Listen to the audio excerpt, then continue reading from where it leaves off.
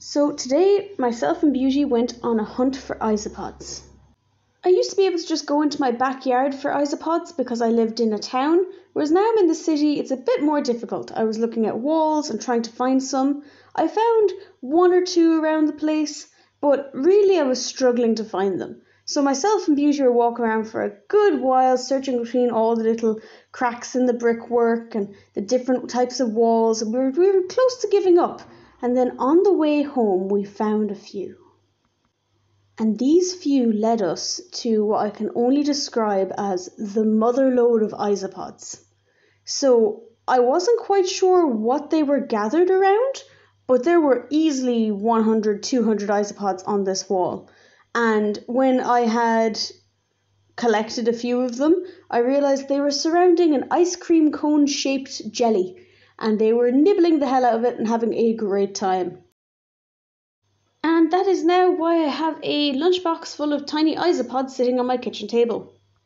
So the reason I was hunting for some isopods was because of the fact that isopods are actually extremely expensive here. So the amount of isopods I have in this tub right now would cost me maybe 30 to 40 euro here. I don't know what isopods are like anywhere else. We do have a very limited reptile industry, so I wouldn't be surprised if that's why they're this expensive here. But they are fairly expensive, and there are loads of native populations around the place if you know where to look. So a lot of people will collect wild-caught isopods and then bring them in and use them for their own bioactive environments. If you catch some isopods that you want to use for your bioactive vivs, etc., you will kind of need to quarantine them, and a lot of people, just for safety's sake, will breed a generation of them and then use that generation of babies in the terrariums instead of the actual adults they've caught themselves. We don't know where these isopods were, so they could have eaten pesticides, they could have been walking across rat poison. You don't know what they've been on or what they've eaten. Well, we know these guys were eating an ice cream shaped jelly, which I doubt is good for, say, a lizard that then ate one of these. I'm using these for a snake tank, so they're not going to be eaten, but it's better safe than sorry.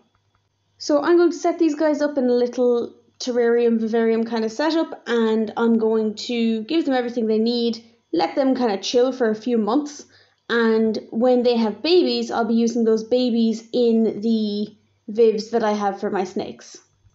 This also means that if I've got my own population of isopods that I'm breeding myself, I'm not going to have to spend money on buying more. I'm not going to need to take more wild-caught ones because I've got a nice little population here. I should be completely fine.